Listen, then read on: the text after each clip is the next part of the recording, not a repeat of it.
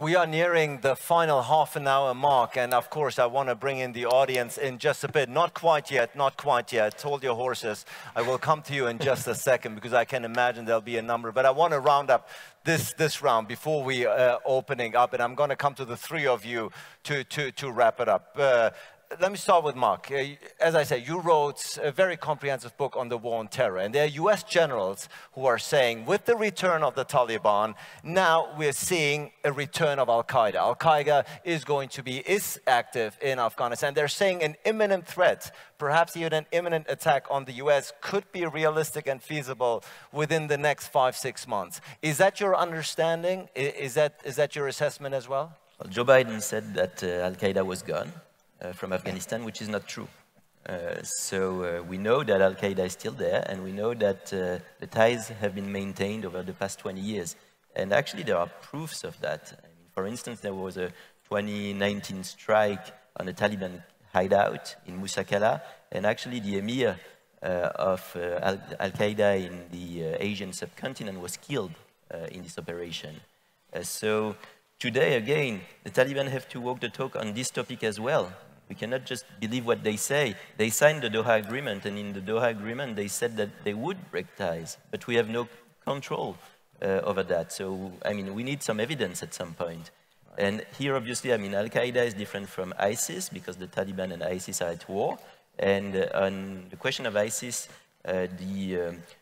our question is not basically if the Taliban are willing to combat, to confront this group, but if they are able to eradicate it. I mean, ISIS has approximately between 1,500 fighters and 2,200. That's quite a lot. And if they manage to control some part of Afghanistan, then perhaps they can also export their violence to the West or to South Asia. Right. Tatiana, there's no doubt that the hasty withdrawal on the part of the United States is a damage to the reputation of, if not credibility, of the US, of the West, of NATO. I think there can be no doubt about that. Again, we talked about the aspect of Schadenfreude, perhaps, that is coming from Moscow and Beijing. Looking at this, how lasting do you think this reputational damage truly is to the United States?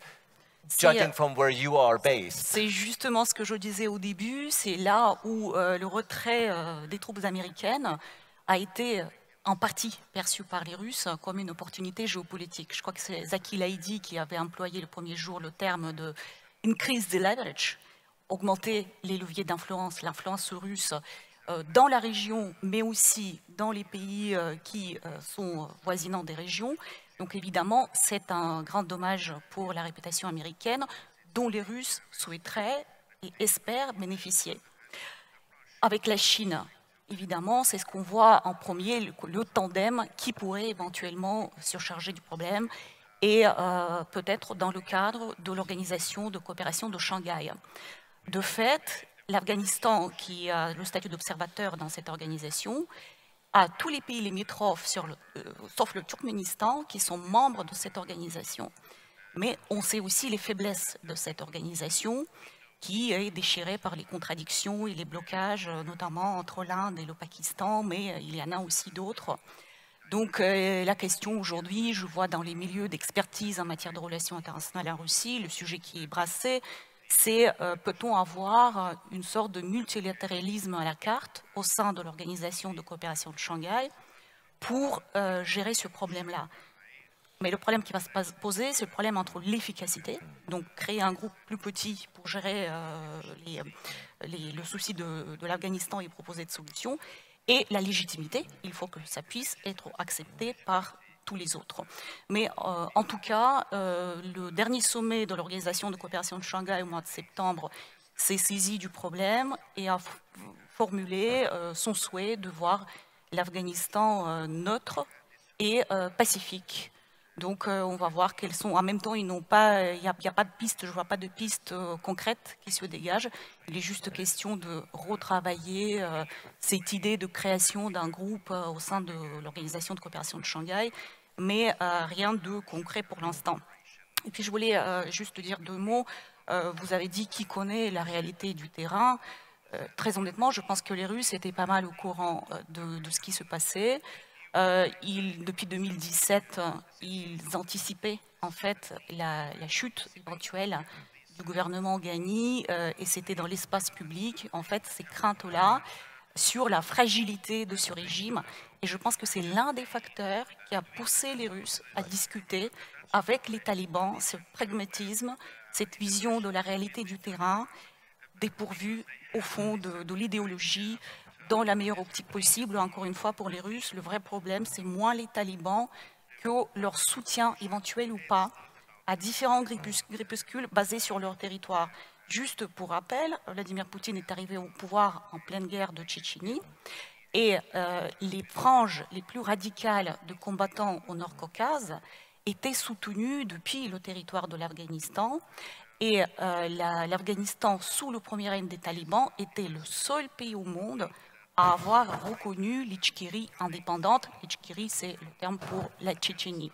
Donc c'est aussi la question, quelle attitude des talibans vis-à-vis des mouvements séparatistes dans les pays avoisinants.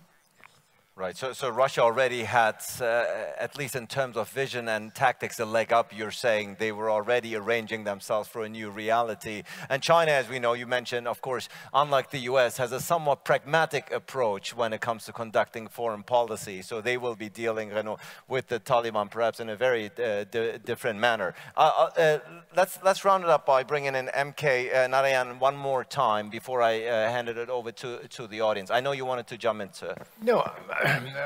I want to be, I'm the devil's advocate in this entirely. I think this isn't an issue of whether the European Union or Russia or the Americans are. We have a problem.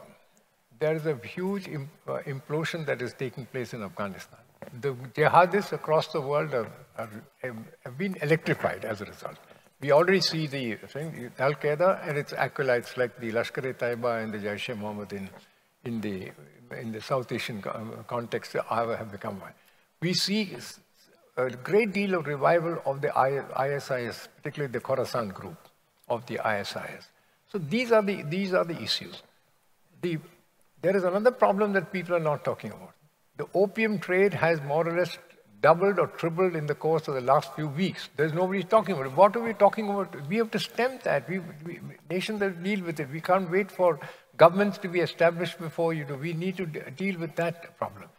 Then finally, you have the problem of how do you deal with it? Now, Tatiana was talking of the SCO. Now, you start off by saying the SCO doesn't include the United States.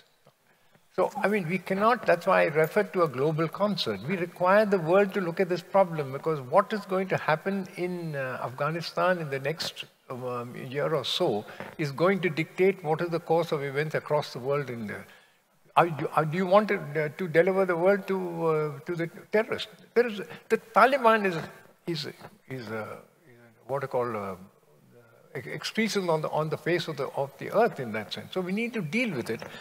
And I think we should have a global concert, a group of nations. We've had that in the past. It should include, therefore, not only the countries of Europe and this and that, but certainly, I mean, one of the prime candidates for that would be the UAE, because it has been done and it's got now a record of doing many of these things. Certainly a country like India over there. How do you keep Pakistan out of it will have to be a major factor, because it is the... Okay. So please look at this problem from this perspective. Let us not allow ourselves to be driven by old kind of thing. But the United States in particular needs to show ideological diversity. As has been mentioned here, where you can't say we will not deal with this and we will not look at them because of kind of thing.